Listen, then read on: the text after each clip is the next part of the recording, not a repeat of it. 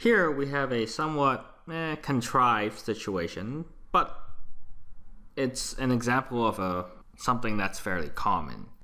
More importantly, the biggest thing about this question is to point out how we deal with static friction versus kinetic friction differently.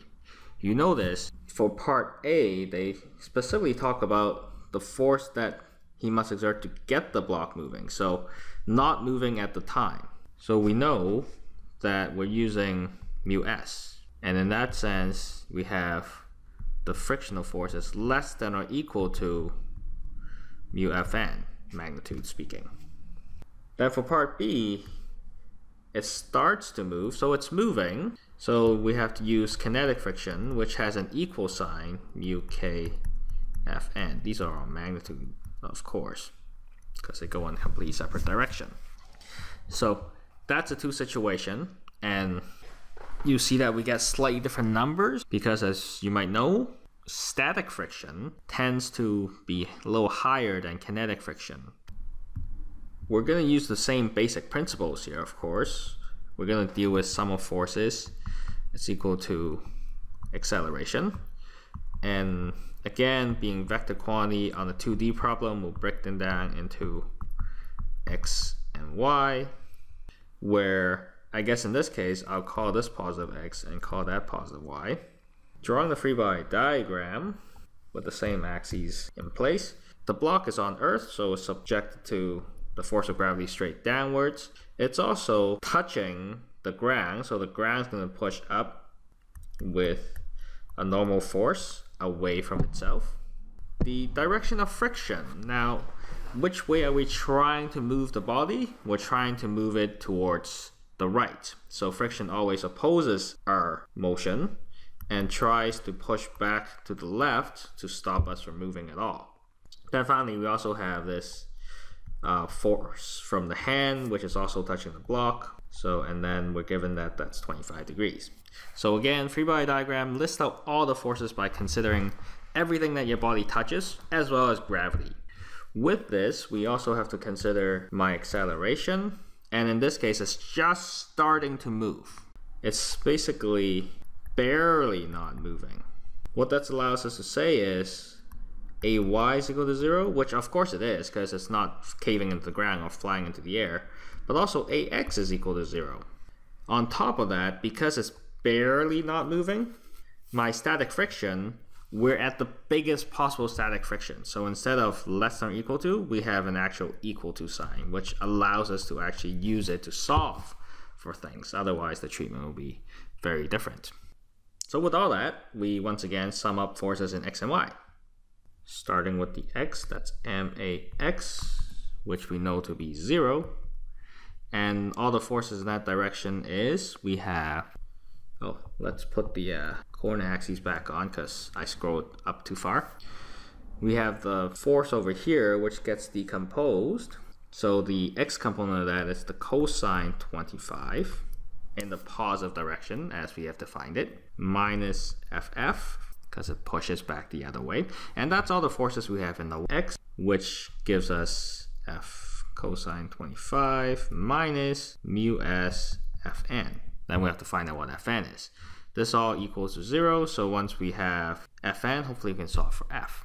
To get fn, we of course have to look at the y direction, because that's the direction that fn is in. In this case, ay is 0, so we have 0. How many forces we got? We got the minus fg, which we all know is equal to m times g. And this time it goes straight down, so it coincides with our y-axis in this case, plus fn, which pushes upwards, which we're trying to find out. And also, there's a bit of a y component to the force from my hand. So downward is going to be sine 25 of the force that we're applying. Now, if we try to solve for Fn, here's something that you should take note of, is that because we're pushing not only the block forward, we're also pushing the block down, we're actually increasing the normal force and therefore increasing the friction. So pushing down and forward is really not the smartest way to push things, but sometimes, depending on the way your body is standing, that may be necessary. So that's why the Fn is not just mg, it's mg and whatever force you're squeezing on the floor with as well. So bear that in mind, and don't just memorize that Fn is equal to mg, because it's not true in many cases. The safest way to go is to always sum up your forces in x and y separately and then solve for what you need. Then you will never get tricked. Coming back to here, we take this whole thing and put that in there.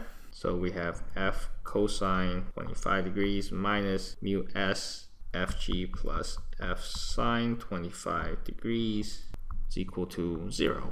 To solve for f, we have two terms of f in it, so mathematically a little more challenging, but not too bad. We just have to separate and distribute all these brackets and then collect all the terms with f's in it. Minus, because that goes in, is equal to 0. It's all just math now at this point. Putting anything that's not having f in it on the other side, so we have mu s fg, which we can rewrite as mu s mg. F factors out. And then we're left with a bit of a mess to enter in a calculator, but not so bad, given, have the correct brackets and whatnot, of course. As given by the textbook, mu s is ice on ice, and it's 0.1, and we'll remember that as 0.03 for later. But right now we want the mu s. The mass we're given, 45 kilogram. G we have worked with quite a bit. We're using 9.8. And then the rest is the same, minus another mu s, so 0.1 again. Putting that on the calculator, you should get something along this line to give you 51.039 newtons. And that's for part A. For part B, we are now moving. So AX doesn't equal 0 anymore. AX is what we're interested in. But we're told that the F is the same as last time. So given F, we can probably figure out AX.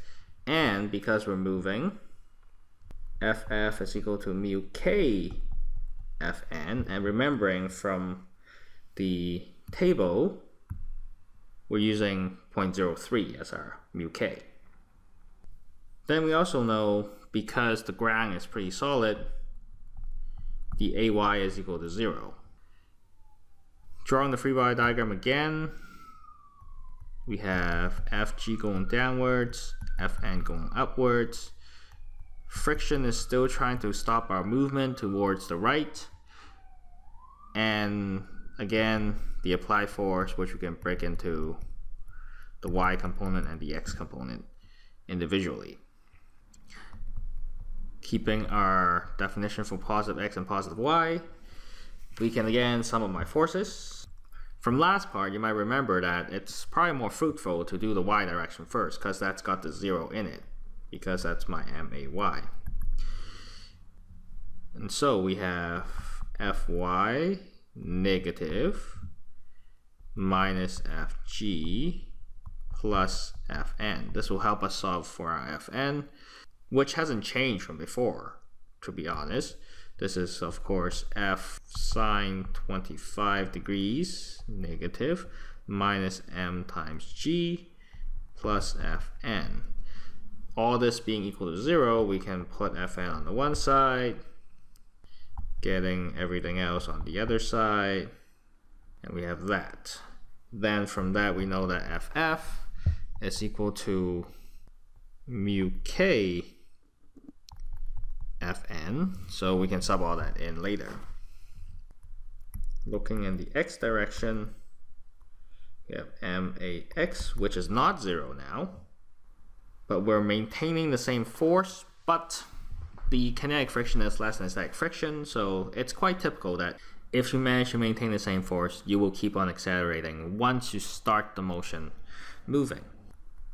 So all the forces with Fx minus Ff, that's all we have, which is F cosine 25 degrees minus mu K Fn, which is my mg plus F sine 25 degrees. And in this case, we're looking for F, we're looking for AX, so we divide everything by M. F we know from the last part. Mu K we talked about. All divided by 45 kilograms. So newtons divided by kilograms, get meters per second square. The calculator gives the answer 0.720. So the acceleration, if the force is maintained, is 0.720 meters per second to the right. So hopefully you can see how we deal with static friction when the body's not moving versus kinetic friction when the body is moving.